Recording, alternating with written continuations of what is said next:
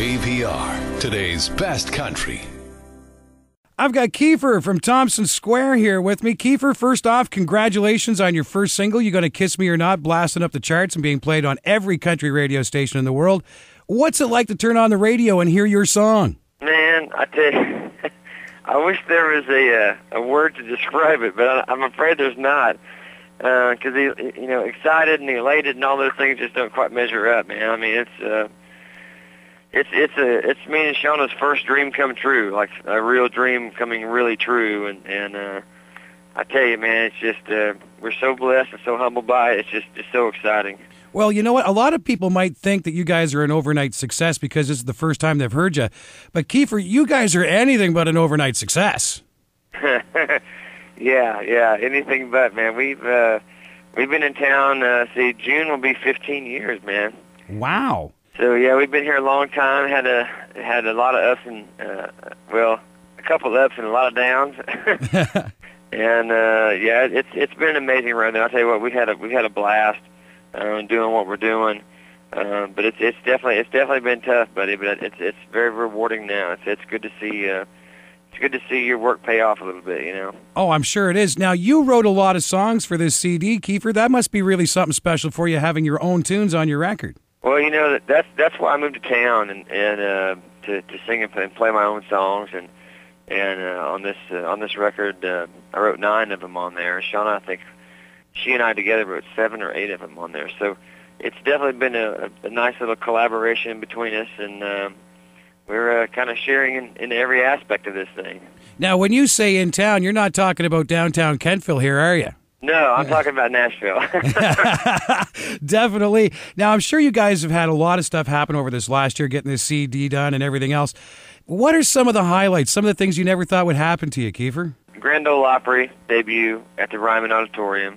That was one of the most humbling experiences that me and Sean's ever encountered. Usually, I'm real chatty on stage and running around, and I tell you, man, it was like I was in church in front of everybody for the first time, and it was a lot of nerves and just a lot of respect, you know, that went out to that.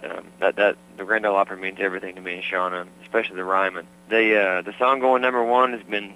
We're still trying to get our head around that. I tell you what, man, how long do you have? Because this whole year has been just one fantastic first thing after another. I mean, seeing the video, making our first video was a huge highlight for us. And you have not just the first song out, Are You Gonna Kiss Me or Not, hitting #1. You guys are following this up with a great follow-up single, too. Oh, thank you, man. I appreciate it. The second single is I Got You, and I tell you what, this thing has been really, really fun. The video was just an absolute blast to make. You know, we used the same director in this video, and he wanted to have some fun with it. We took him the idea, and he kind of chiseled it down into where it made sense.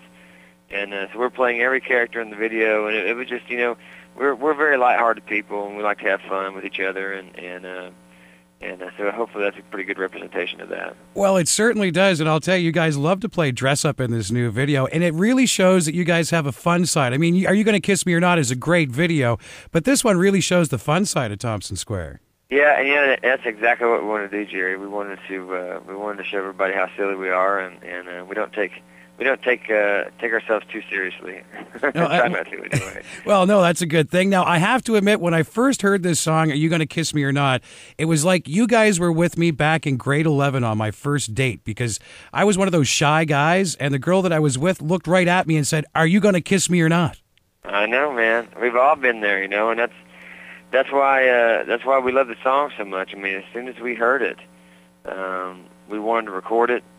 We felt very passionate about that, and we felt that it would be a single. And you know, did we know it was going to be this big of a hit? I can't say honestly yes, because no one knows that. And the stars lined up on this one, man, and we're very grateful for it. Well, I'm sure you are. Now, something that people might not know as well is that you and Shauna are actually married, the two from Thompson Square. Yeah, man, we've been married for 12 years. May 15th this year will be 12 years. Well, as a matter of fact, you and I were supposed to do this together with Shauna, but she's kind of tied up today. And the questions I have to ask you for my Fast and Furious 5 kind of relationship questions. Are you ready for them? Okay, Hey, I know her so well, man. I can answer both questions. All right, here we go. 5 fast questions from me, 5 furious answers from you. Where did you guys go on your first date? To a softball game. Oh, that's kind of nice. What's the first movie you ever saw together? Man, I have no idea, and neither does she. What was your wedding song? Sunday Kind of Love by Etta James. And who's the snorer in your relationship? Definitely Shauna. And who does all the driving, Kiefer? Absolutely me. Oh, you do all the driving? Oh, yeah. She hates to drive. Well, thanks for being on the show today, Kiefer. I really appreciate your time, buddy. Well, thanks for your support, brother. We appreciate you. APR, today's best country.